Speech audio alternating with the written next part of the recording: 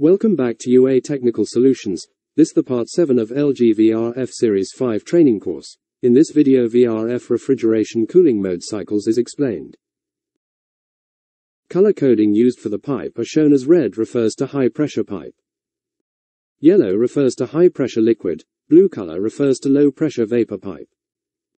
Please note the symbols used for the following parts to understand the cycle diagram. Refrigerant enters the compressor at low pressure and discharges into the oil separator from top of the compressor with high pressure and temperature. Oil flow from the bottom of the separator back to the compressor due to oil particles are heavier than gas. And refrigerant discharge from top of the separator passing through a check valve. High pressure and sensors are installed along the line.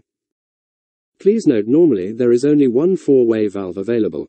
Units with two 4-way valve are used where heating and cooling is required at the same time.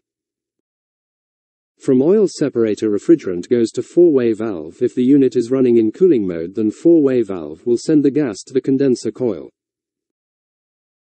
Please note there are two condenser coils differentiated as upper outdoor and lower outdoor. In case the refrigerant temperature is higher than required, then for extra condensation active path valve will open and allow the gas to pass via lower outdoor coil. At liquid line of each condenser coil, there is an electronic valve which is used to control the refrigerant flow going to the indoor units. Before refrigerant finally go to indoor units, it passes through heatsink coil, which is used to dehumidify the control panel, and also it branches via a solenoid valve to the liquid receiver. This valve is only open when there is low gas in the system.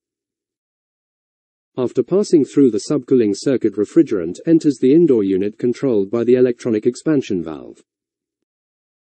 Returning from the indoor unit via suction pipe to the accumulator and then supplied to the compressor from bottom of the accumulator.